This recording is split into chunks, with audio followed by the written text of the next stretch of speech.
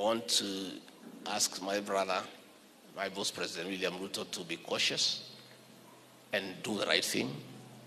Let's keep our house together. Let us not be destructive.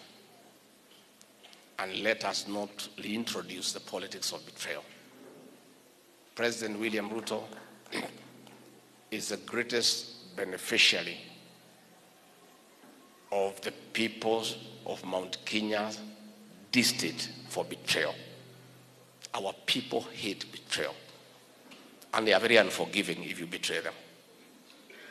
I asked my brother, President William Ruto, not to be tempted to go to that direction, because these people will be very unforgiving.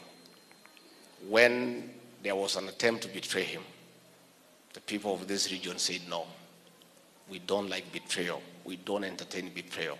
And for that reason, the people of this region stood with him to a man to express their displeasure at betrayal.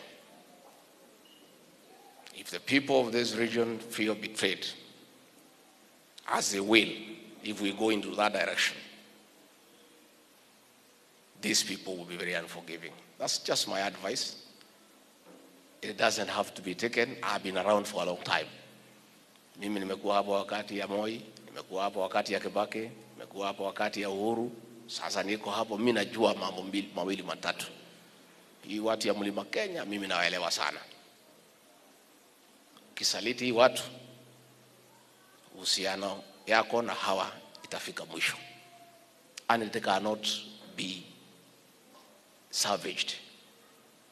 I still think there is room for the president to put his house in order, talk to everybody, and let us get back to work and serve the people of Kenya, execute the mandate that they gave us.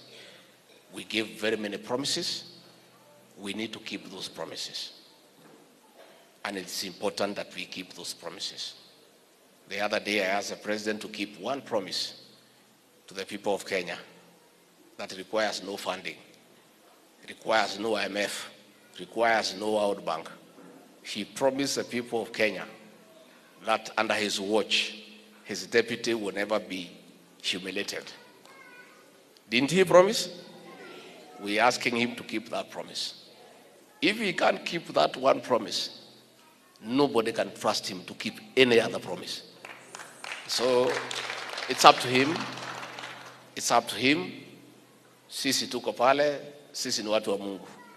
And for me, I'm comforted by the fact that when things were very difficult for President William Ruto, and he was under a lot of attack, a lot of schemes, a lot of intimidation, a lot of humiliation, a lot of harassment, Mungu alisimama na yeye.